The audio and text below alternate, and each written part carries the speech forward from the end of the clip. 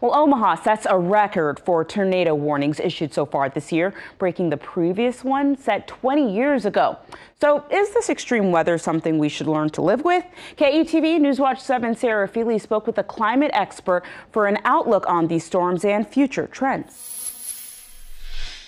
I don't necessarily think we're fully out of the woods with severe weather. Eric Hunt combs through data in his University of Nebraska office. He's an extension educator of agricultural meteorology and climate resilience. He says this spring's storms can be tied back to a high pressure system off Alaska. El Nino tends to have a stronger subtropical jet stream, which brings in stormier conditions into the southern part of the U.S. and can make things stormier here. He says the good news is we're transitioning to a La Nina and a likely weaker one than in years past. But still, the system in place now is causing issues in Nebraska, and it's breaking records dating back to 1986 for the National Weather Service Omaha office. I believe they've issued 91 tornado warnings in 2024 so far. That would actually be a record for, even if we had no more tornado warnings for the remainder of the year, that would be a record. Hunt says while storms themselves can't be directly linked to climate change, a warming planet can, and that can impact the weather. We would expect with a changing climate, with warming temperatures, warming lower atmosphere, that we were going to have the potential to have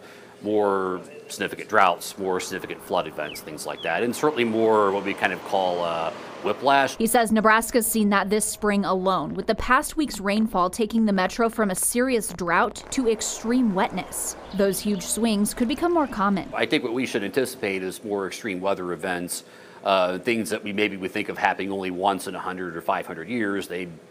Maybe you're going to be once every 10 or every 50 years, maybe once every 2 or 5 years. Hunt says it's on humans to start working towards a more carbon neutral future. If not, it'll mean more serious weather and environmental concerns. I think we're just going to have to be prepared for a climate that's just more volatile and extreme than what we have traditionally experienced in most of our human lifetimes. All of these tornado warnings in here. Hunt says in the short term, it's important to pay attention to forecasts and be prepared, but it'll take long-term plans to slow these patterns. We're just going to have to learn to live with this on some level. Sarah Feely, KETV, Newswatch 7.